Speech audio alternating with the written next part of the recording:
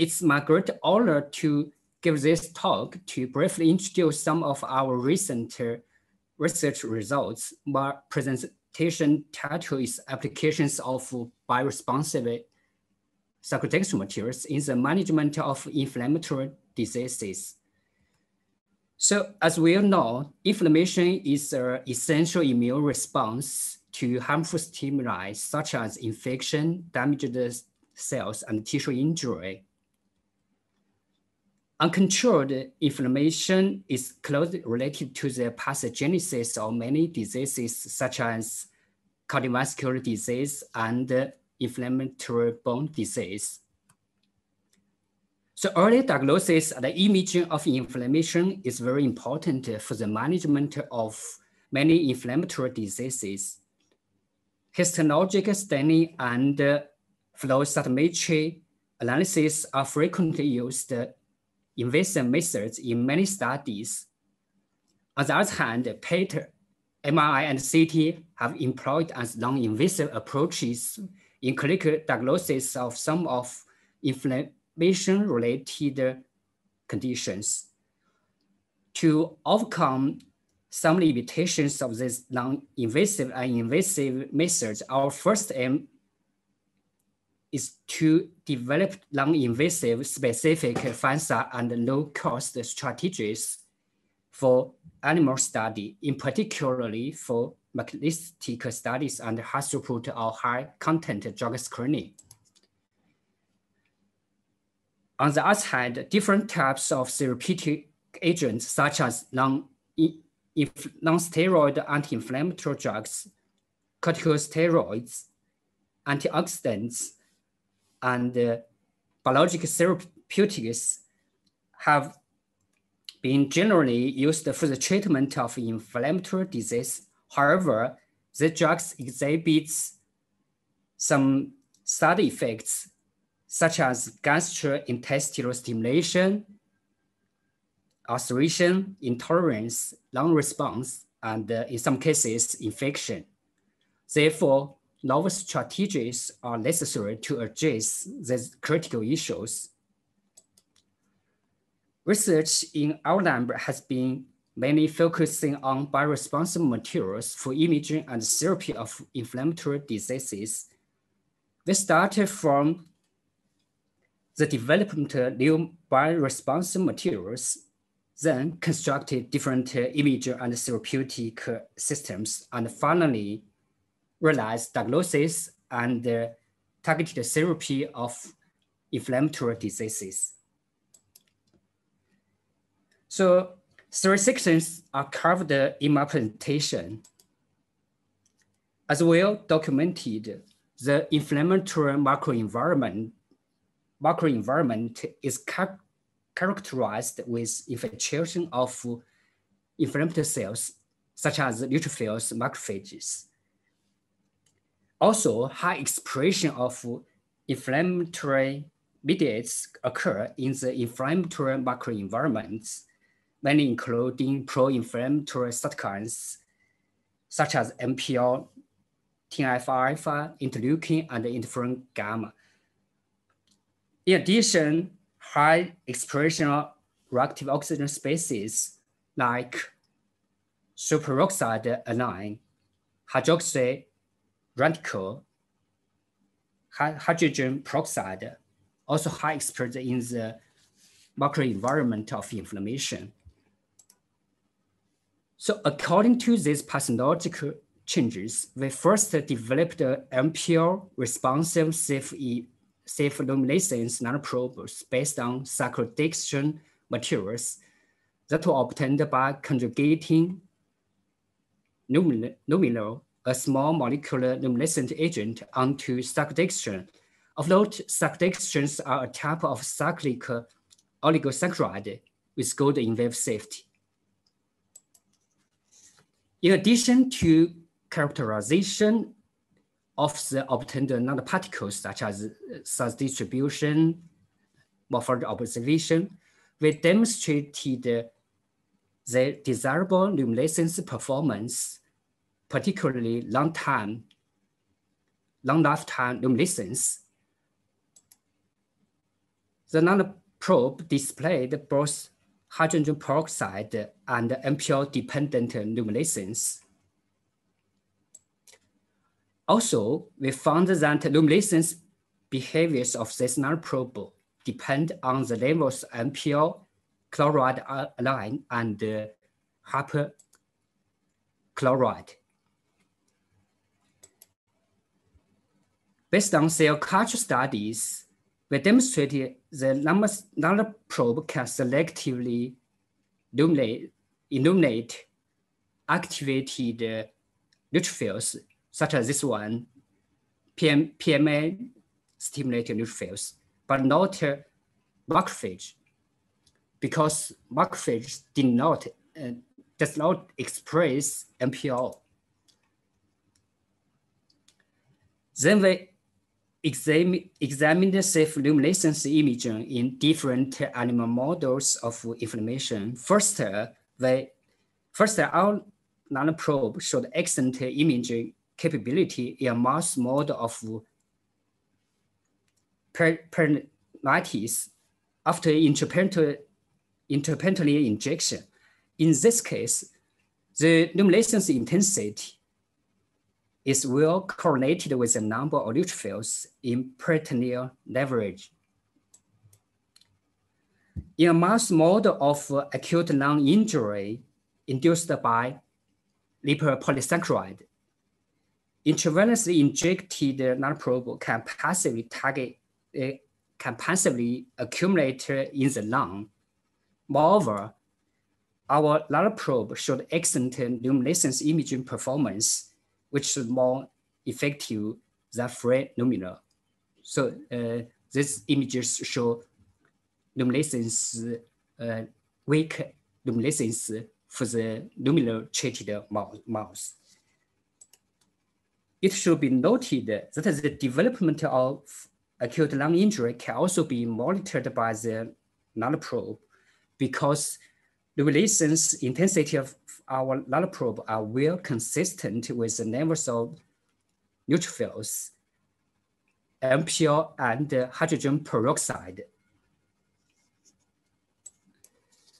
Furthermore, we found that this type of nanoparticles can be used for luminescence imaging of acute liver injury in animal models, such as alcoholic liver injury. So this image shows luminescence in mouse that was stimulated with alcohol. As a summary of the first section, so one, MPL responsive nanoparticles with excellent luminescent properties and good safety can be successfully engineered from luminal conjugated cyclodextrin materials. The second, thus obtained safe luminescent nanoparticles can serve as effective nanoprobes for image of different acute inflammatory diseases. Notably, this type of luminescent nanoprobes have multiple advantages, such as persistent luminescence, passive and active targeting capability, and excellent biocompatibility. Okay, this is my presentation of the first section. So in the second section, I will talk about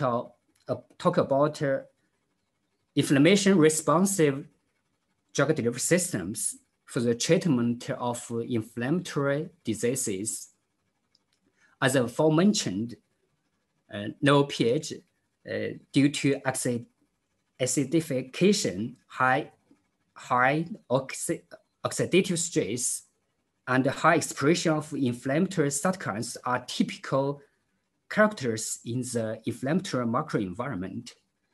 Accordingly, these pathological changes can serve as biochemical signals to design inflammation-responsive materials and drug delivery systems.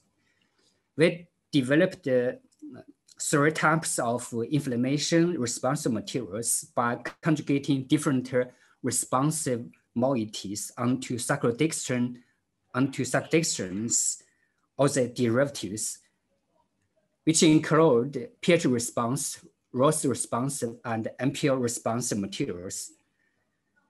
These responsive materials can be processed into different nanoparticles that can effectively load different therapeutic agents, including small molecular drugs, peptide proteins, and nucleic acids.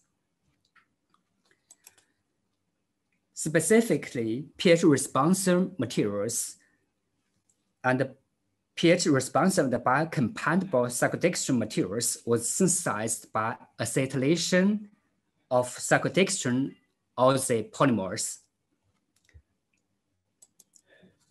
In addition, Ross responsive materials can be easily obtained by conjugating PBAP, that's phenolboric acid pinnacle yeast, by conjugating PBAP onto cyclodextrins.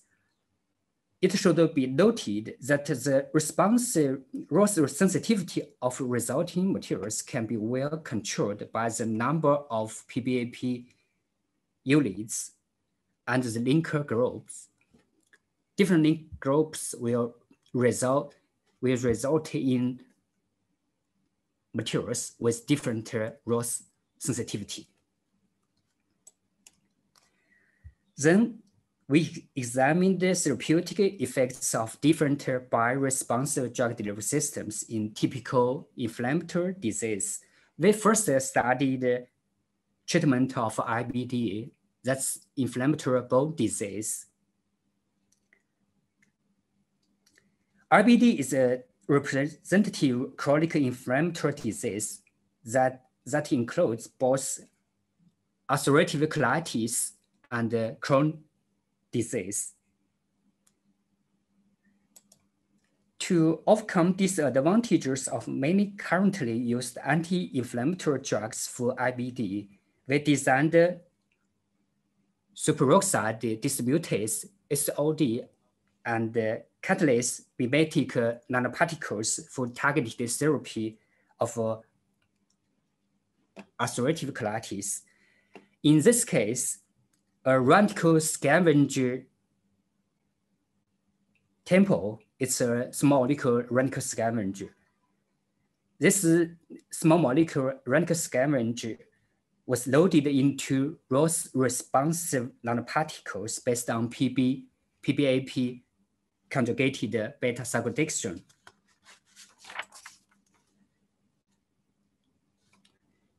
So after oral delivery, the obtained nanotherapy therapy can passively accumulate at the inflamed sites of colitis due to damaged epithelial barrier under diseased conditions. Because of high Ross expression in the inflamed colon, the loaded temple molecules can be responsively released after local accumulation, thereby achieving therapeutic effects. Subsequently, the similar Ross responsive nanoparticles were used to deliver a pro-resolving peptide AC226. This peptide is derived from N-terminal alexin A1 in order to achieve effective therapy of IBD. In this study, a non-responsive nanotherapy, APN, that was based on PLGA was used as a control. So PLGA is a well-recognized non-responsive biodegradable polymer approved by FDA for different biomedical applications. The Ross responsive release profiles of Ross responsive AC226 nanotherapy ARN were demonstrated by in vitro tests. So the right panel shows Ross responsive release profiles of ARN.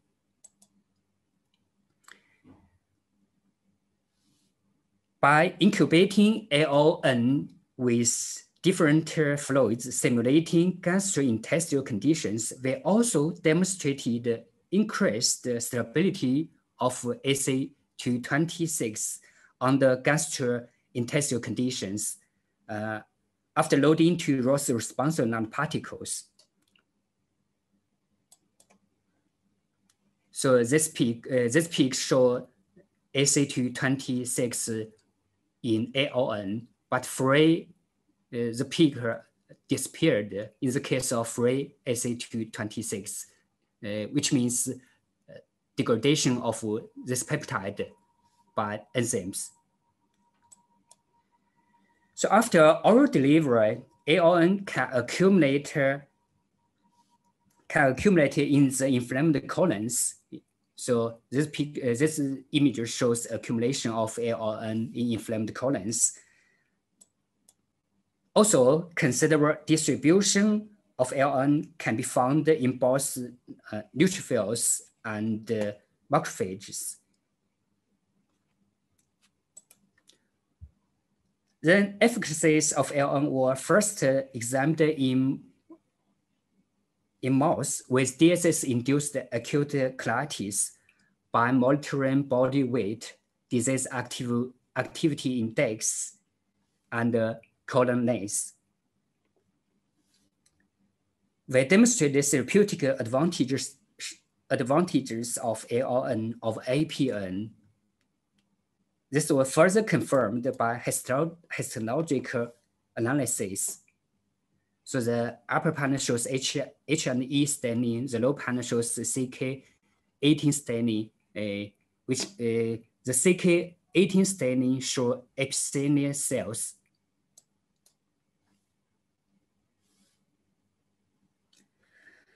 Further, mechanistic studies show that ALN effectively attenuated DSS-induced acute colitis by inhibiting local inflammatory response, as indicated by the notable increased pro-inflammatory cytokine levels. And also, ALN treatment significantly inhibited oxidative stress. This was demonstrated by quantifying pro-inflammatory cytokines and oxidative stress-related mediators. In addition, we found that ALN can effectively regulate gut microbiota, and microbiota-derived short-chain fatty acids in colitis models. So based on the above results, we can conclude that the resolving peptide AC220 containing ROS responsive nanotherapy can effectively target inflamed colons and treat RBD in mouse with acute or chronic colitis, mainly by regulating the inflammatory microenvironment and microbial community. Secondly, we examined the therapeutic advantages of inflammation-responsive drug delivery systems in the treatment of cardiovascular diseases that takes the lives of 17.9 million people every year. As a chronic inflammatory disease, atherosclerosis is a leading cause of cardiovascular diseases such as heart attacks, stroke, and peripheral vascular disease. Using previously developed responsive nanoparticles, we prepared pH or ROS responsive nanotherapies containing an anti-atherosclerotic drug rapamycin. So here's a non-responsive rapamycin nanotherapy control. Atherosclerosis targeting capability of the used nanoparticles was first demonstrated in ApoE deficient mouse. So this ex vivo imaging shows the targeting capability by the pH responsive nanoparticles.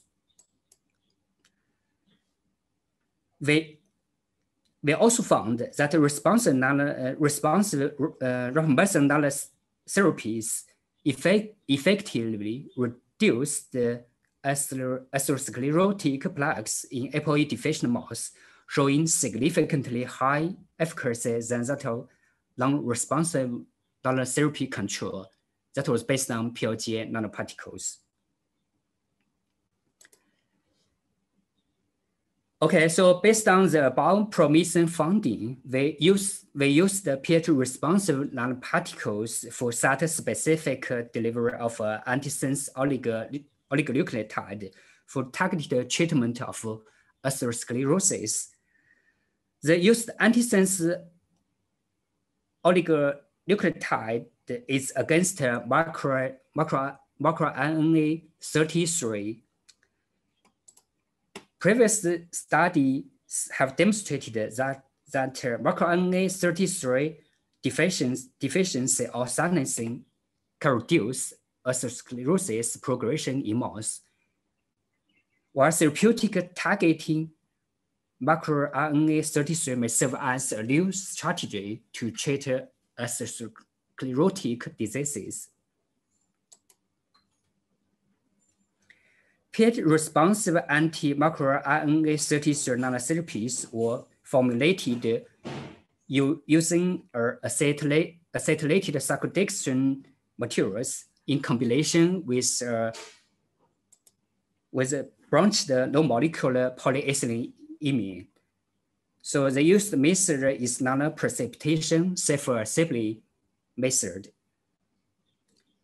In addition, active targeting anti-microRNA 33 nanotherapy was prepared by surface degradation with peptide ligand CRGD-FK. So this peptide can bond with its receptor integrin alpha beta 3 that was high expressed on endothelial cells as well as activated macrophages and vascular smooth muscle cells. So as indicated by ex vivo imaging, after intravenous administration in ApoE deficient mouse, both nanotherapies showed considerable accumulation in atherosclerotic plaques with significantly high distribution in the case of active targeting nanotherapy. Moreover, distribution in both endothelial cells and macrophages were observed by immunofluorescence analysis. So consistent with in vivo targeting results, while both nanotherapies showed significant therapeutic effects on reducing plaque area, as indicated by oil-red oil standard alters. The active targeting nanotherapy that are AAM nanoparticles. This nanotherapy showed the most significant effect until a dose of 2 milligrams per kilogram body weight. So according to these results, we may conclude the pH-responsive anti-MIR33 nanotherapies derived from acetylated cyclodextrin materials can effectively delay the development of atherosclerosis, while treatment with anti-MIR33 nanotherapies can enhance the stability of atherosclerotic plaques. In addition, the underlying mechanisms involve promotion of cholesterol efflux and the inhibition of film cell formation by regulating MIR33 target gene or proteins. In addition, modulation of the macrophage phenotype and the regulation of Treg cell differentiation also contribute to the observed in vivo efficacy of the anti-MIR33 nanotherapies. Okay, in another mode of inflammatory vascular disease, that's abdominal aortic aneurysms, which is characterized with infiltration of inflammatory cells, as well as elevated matrix metalloproteinase, and as well as overproduced ROS and apoptosis of vascular small muscle cells.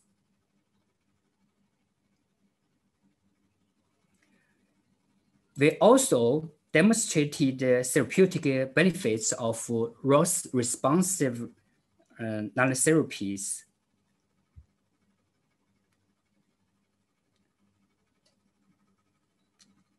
So the therapeutic effects can be also enhanced by decreasing with CRGDFK peptide, and furthermore, by macrophage-based biomimetic strategy, the active targeting nanotherapies efficacy can be further enhanced. Okay, so as a summary of the section 2, we can conclude different therapeutic agents can be effectively loaded into nanoparticles based on inflammation-responsive cyclodextrin materials. In addition, the developed bioresponsive nanotherapies are promising for treatment of inflammatory diseases. So for the related detailed studies in this field, I would like to recommend the audience to look into this review article by our group. In the third section, I will briefly introduce some of our studies on bioactive nanoparticles for treatment of inflammatory diseases. So actually, the related research was inspired by one of our previous studies in which we found that PBAP, that's phenylborotic acid pinnacle ester conjugated cyclodextrin material, displayed the anti-inflammatory effects, mainly by eliminating hydrogen peroxide, inhibiting neutrophil infiltration and macrophage recruitment, as well as reducing expressions of pro-inflammatory cytokines and oxidative mediators. So based on this previous finding, we hypothesized that materials with broader spectral ROS scavenging capacity may have more effective anti-oxidative stress and anti-inflammatory activities. A broad spectral ROS eliminating material, TPCD, was synthesized by simultaneously conjugating both PBAP and TEMPO onto cyclodextrin scaffold. This can be performed by a simple reaction strategy. So thus obtained materials, TPCD and its nanoparticles can effectively eliminate free radical superoxide anion, hydrogen peroxide, and hyperchloride. In vitro antioxidative stress of TPCD nanoparticles, that's TPCD-NP, was first demonstrated in macrophages. Then, in vivo anti-inflammatory activity of TPCD nanoparticles were substantiated in acute inflammation model of polyedema and peritonitis, both in mouse. We found that TPCD nanoparticles can also effectively inhibit lipid LPS-induced acute lung injury in mouse. So as indicated by reduced neutrophils, MPL, and improved pulmonary structure. Further, TPCD nanoparticles significantly inhibited inflammation and oxidative stress in the liver of APAP-induced mouse. Then, they examined the therapeutic effects of TPCD nanoparticles for the treatment of chronic inflammatory disease, atherosclerosis. So at the cellular level, treatment with TPCD nanoparticles notably inhibited cellular uptake of oxidized LDL and film cell formation in both macrophages and vascular smooth muscle cells. Subsequently, in vivo efficacy of TPCD nanoparticles was demonstrated by in vivo studies in ApoE deficient mouse, as implicated by significantly reduced plaque area. Although TPCD nanoparticles showed more effective results than a previously developed small molecular antioxidant Proboco.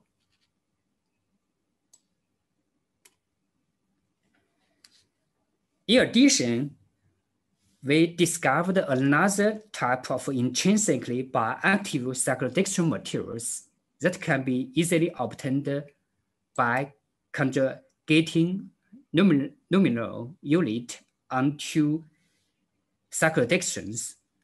So nanoparticles based on luminol conjugated cyclodextrin materials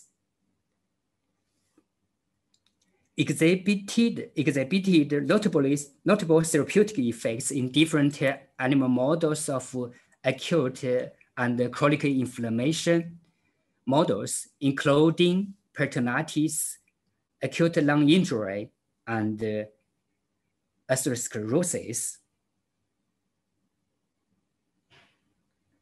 Our preliminary studies also suggested that the underlying mechanisms mainly involves the inhibition of infiltration of inflammatory cells. So for the studies of the third section, we can conclude bioactive materials can be facilely developed by functionalization of cyclodextrins. In addition, cyclodextrin materials derived intrinsically bioactive nanoparticles are promising nanotherapies for treatment of different acute and chronic inflammatory diseases. So, okay, that's all my presentation contents. So I would like to acknowledge my collaborators in our university and other universities. And also I would thank my students for the great contribution on to our research. Finally, our research was supported by National Natural Science Foundation of China and foundations by Ministry of Education of the People's Republic of China and also our university's foundation. Thank you for your attention. So I would like to take any of your questions, and also welcome to Chongqing. That's a hotspot city in Southwest China. Thank you.